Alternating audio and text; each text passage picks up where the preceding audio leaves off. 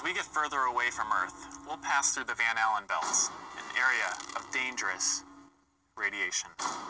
Radiation like this could harm the guidance systems, onboard computers, or other electronics on Orion.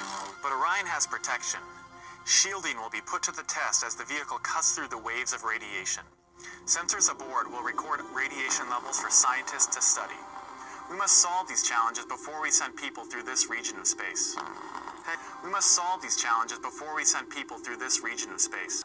But we're also really pushing the boundaries in terms of where we're going forward with exploration. I think humans are naturally driven to do this, and this is really the beginning, I think, of human beings leaving low Earth orbit. I certainly plan on being around to see that. The plan that NASA has is to build a rocket called SLS, which is a heavy lift rocket.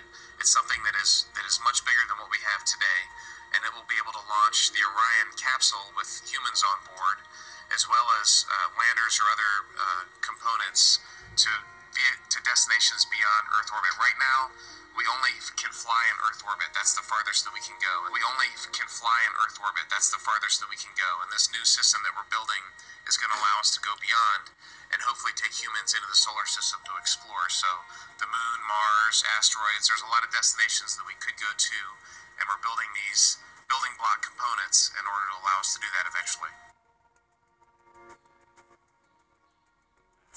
Once we travel beyond low Earth orbit, the crew will be exposed to larger amounts of radiation. So we have to design both the crew protection systems and our electronic systems to withstand this radiation. But didn't we already go to the moon and go through the Van Allen radiation belts in '69? How come we can't go now? Go to the moon in a nanosecond. The problem is we don't have the technology to do that anymore. We used to, but we destroyed that technology, and it's a painful process to build it back again. Oh, right. You had it in '69, but now we're in 2017, and we have all this amazing technology, and we don't know how to get back to the moon again.